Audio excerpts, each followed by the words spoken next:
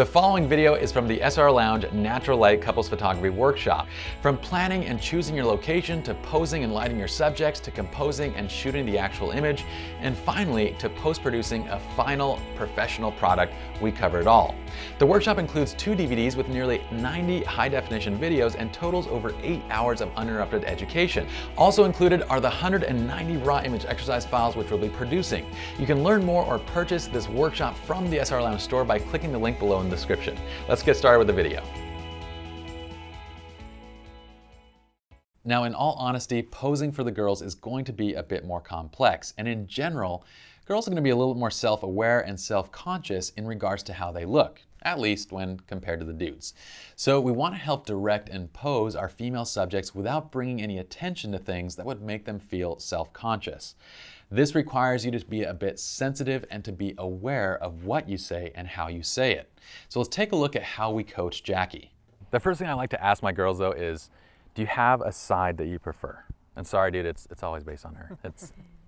We don't ask the guys. I think I like this side. Okay. The left side. I think you look amazing on both sides, but we always like to shoot from the side that you like the most.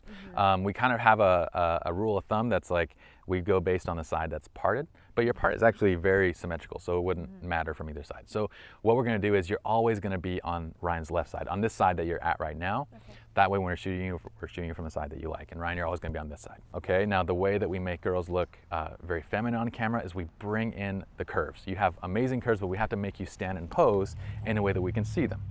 So that means for girls, we never want you to stand flat-footed. If you're standing flat-footed, what happens to my girlish figure? It's straight down, right? Now what about this? Ooh, now it's like... Yeah. So we always, yeah, right? I want to bring out your feminine side too, Ryan. So generally what we like to do is you always want to kick the hip.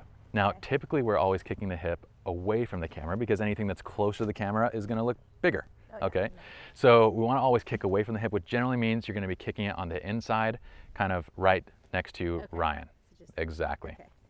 With the leg that kind of doesn't have the weight on it, right? With that other side, you typically want to kind of do something where it's more relaxed, like pointing down to the ground, relaxed in. You can have it across the front. You can be dragging it from the back, but something that's going to fit that pose, but not just kind of sitting there. Because when you do, like if I'm standing there and just waiting for something to happen, if I'm in a line, I'm never going to just let that foot be flat like this. I'm always going to put my weight on it, and then it's going to kind of be more relaxed. I want to do the same thing. Kind of bring in the journalism into the posing. Posing that looks natural. All right, now with your hands, what we're going to do is make sure they're never at our sides, okay? Why? Because, well, for guys, this might be a good thing, but if I bring my hand in, it kind of flattens out my bicep, which for me, I don't really work out as much as I should, so I kind of like that. I'm going to walk around like this, so my arms look huge. All right, but for girls, we don't generally want that, right? You don't want your arms looking huge.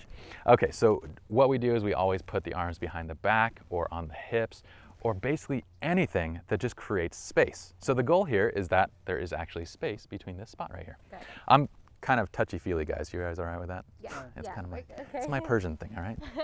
Okay, so on the hips is good, behind is good. You can have a hand on Ryan as long as we have that space. Generally want to avoid poses that kind of have your hands crunched together. Like sometimes if I were to put a hand on her shoulder, but it's in too much, you're gonna get that same effect, okay? And that's basically it. So kick the hips, give me some curve. Ryan, you can help her out in that by whenever we're posing you guys, you always tug in tight on the hips, you know what I mean? Whether she's facing you, whether you guys are in the V-up, which we'll explain in a second, you're always gonna be pulling in tight. Okay, and that's basically it.